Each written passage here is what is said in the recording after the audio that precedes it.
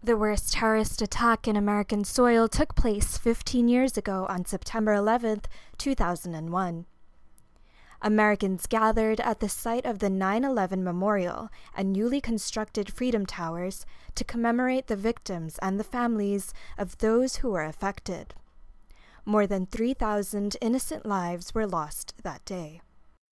For the past 6 years, the Ahmadiyya Muslim Community USA has been actively carrying out its award-winning nationwide Muslims for Life campaign. It aims to honor the victims of the 9/11 attacks by spreading the message of true Islam, emphasizing the sanctity of all human life.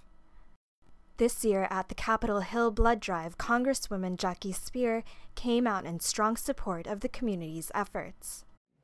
And I have in the past had the great privilege of being one of those, on one of those cots over there, having blood drawn, because I find it such a symbolic and powerful message that the Ahmadiyya community is providing to all of us.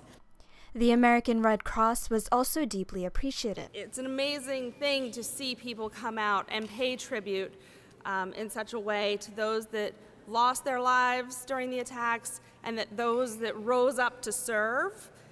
We've had many donors come out. We have more donors come out this one than any of the past 6 drives so far. We're up to 44 were scheduled, and we've probably had about 20 walk-ins. It's an amazing output. As we come to the end of the summer is a down point for us. It's when our numbers often are the lowest with blood donations, when the highest demand. So being able to close out the summer with such a positive blood drive coming from the Muslims for Life blood drive is a wonderful thing, and we absolutely appreciate all that they're doing to help us. In the past 6 years, the campaign has collected more than 40,000 pints of blood, helping save more than 120,000 lives. Various donors and others who came out to support the Muslims for Life blood drive spoke highly about the need to come together and help save lives. I used to help run the blood drive at my high school, and I fully support any organization like the Muslims for Life when they want to hold a blood drive, especially in honor of something like 9/11. I try to donate blood when I can. It's really a small gesture, very small individual cost, and extremely important for the community. I'm here at the wonderful Rayburn building in Washington D.C. and it's been an absolute pleasure to witness and observe the Ahmadiyya blood drive.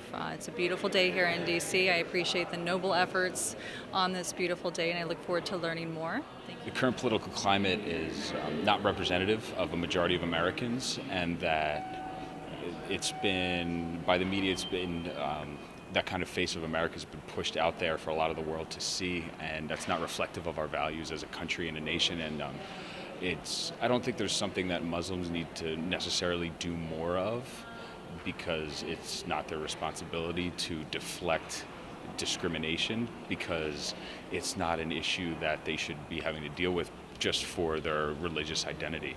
It's something that education all around, and I mean that's an answer to a lot of problems. Like the Capitol Hill blood drive, there were many similar blood drives held throughout the country at various colleges and universities, along with community centers. Members also participated in some of the many local 9/11 ceremonies. The efforts of the Ahmadiyya Muslim Community USA will go on over the next several weeks as they continue to ask fellow Americans to come out and donate. Sania Ahmed, MTA News, USA.